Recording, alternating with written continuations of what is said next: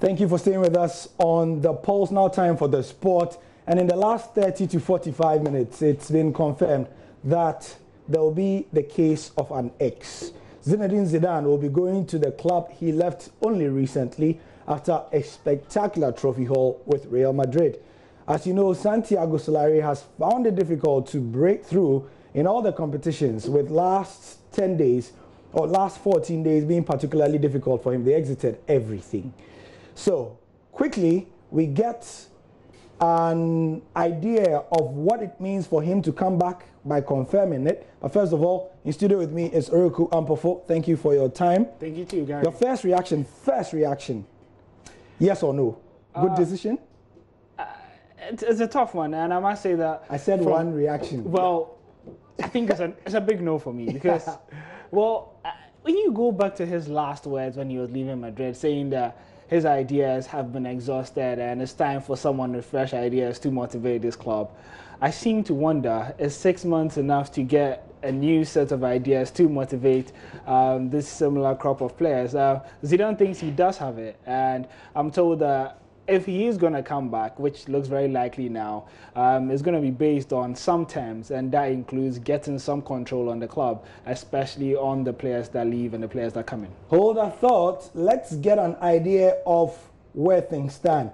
Guillem Balaguer is a Spanish football expert, and on his Twitter feed, we'll be making this as social media friendly as possible. Let's get his thoughts on the move. We've all confirmed it. First, with the news was Josep Pedrerol in Los Jugones. He heard, probably from the top, as he's got a very good relationship with Florentino Perez, that Zinedine Zidane will be in charge of Real Madrid from today.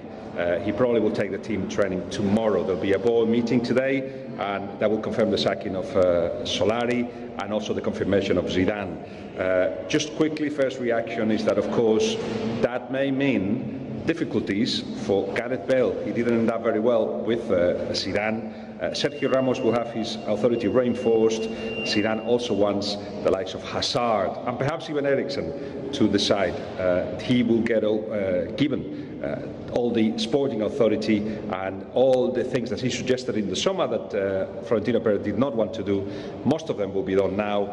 He is coming in with the idea of not just managing the side, but also managing the decisions for the first team of Real Madrid. So, fascinating days ahead. Fascinating days ahead, starting from tomorrow when he takes the reins of the team in their first training session. Zinedine Zidane is back. You were saying? Yeah, I was saying that in terms of the control over that dressing room and the type of players that he wants in and the players that he wants out. I think for starters, we do know that Gareth Bale's career at Real Madrid has to all but come to an end, because we do remember that in the Zidane reign, Bale was not really utilized in his form. But things have changed. The players have changed. Yeah, the players have changed, but you still think that Zidane would revert to his diamond system that served him so, or the 4-1-2-1-2 that brought the best out of the likes of Casemiro and Luka Modric.